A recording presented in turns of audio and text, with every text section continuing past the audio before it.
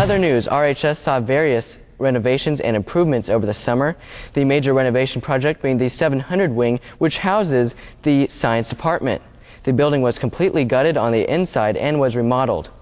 Classrooms have increased in size and have many new technological features. And they go up and down, and we can control it that way, and lights for the board, and these are all controls where you can, like I said, you can go right from the computer if I'm doing a PowerPoint.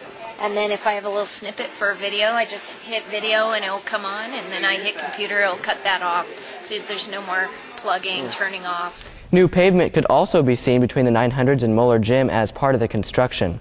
Other changes included newly painted stairs in the small gym and painted pipes throughout campus.